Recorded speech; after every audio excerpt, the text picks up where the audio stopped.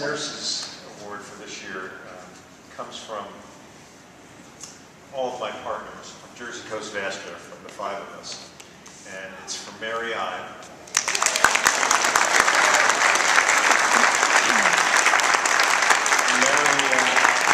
Mary, like Harry, has had various roles in our hospital. She was an ICU nurse for a long time. And Mary sort of took a leap of faith 5 or 6 years ago, leaving the ICU where she was an accomplished, experienced critical care nurse. Maybe it was more than 5 or 6 years ago.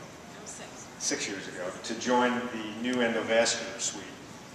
And she would transition to a new position as a circulating OR nurse, in addition to helping us transition into developing what we hoped would be a new hybrid operating room endovascular arena for quick put-through and state-of-the-art vascular care. So it was kind of a challenging change, leaving the comfort of the ICU and going to something that we really didn't know what it was going to quite look like. She'd be exposed not only to catheter-based, minimally invasive endovascular procedures, but also traditional vascular surgery.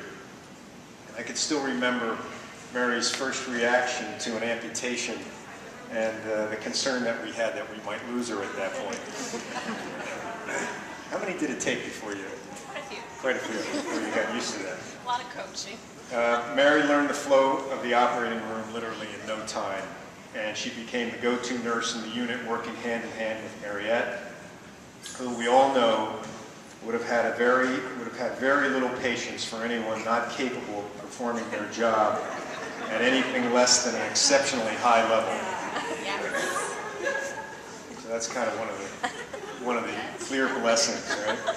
Mary brings a combination of leadership, which is very broad-based, experience, compassion, with a little bit of a spiritual foundation, a team philosophy, and in addition to this complete skill set, being absolutely delightful to all who interact with her at all times. She renders sound and predictable compassion to all of our patients, and Mary's move to the endovascular suite was our lucky day. So thank you, Mary.